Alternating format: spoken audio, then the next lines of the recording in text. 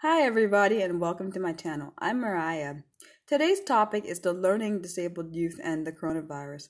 This was a topic was suggested to me by one of my subscribers. I think it's a very vital topic, but to be honest, I wasn't sure if I was going to do this topic on a video because I wasn't sure if I would have any good things to talk about.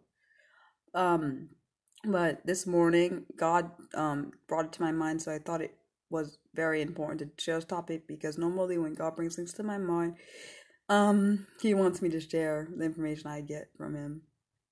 Okay, I wanted to mention that I'm still going to be doing a video topic that is on my poll, for on my Twitter page.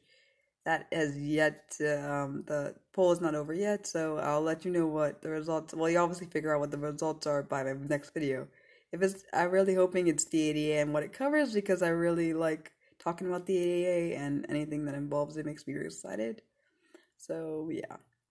And first, I wanted you guys to know that I hope that everyone is staying safe and is surrounded by loved ones during this difficult time.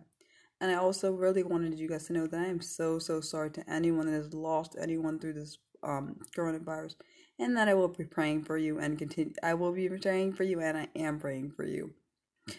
These thoughts in this video are my own, and it's okay if you don't agree with them. I am not giving out medical advice because I'm not licensed to do so. And if you need any medical advice, consult a medical professional. And here goes the information that I have that are all my thoughts.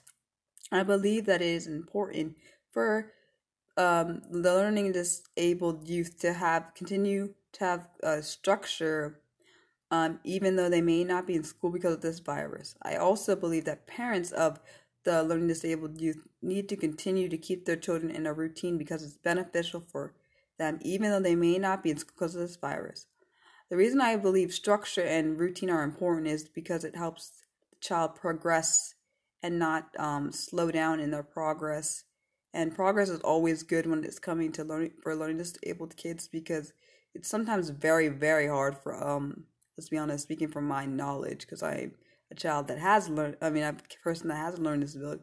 It's hard for me when things are not in routine or not organized because that's just the way my brain works. If I'm giving my 2 cents. I also believe that it is important that parents of the learning disabled youth to explain to their um child that not all change is bad. Sometimes change is done for safety reasons, and I think that's important for them to know. It is okay and normal for the learning disabled youth to be fearful and afraid during this time because of the virus.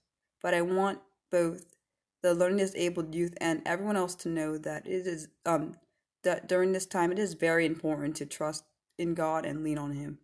Or if you don't know God, just to be honest, just blindly put your faith in Him or trust Him.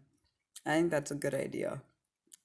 Um, God knows exactly what He is doing, so continue to trust in Him. You're safe in His arm, and He will protect you.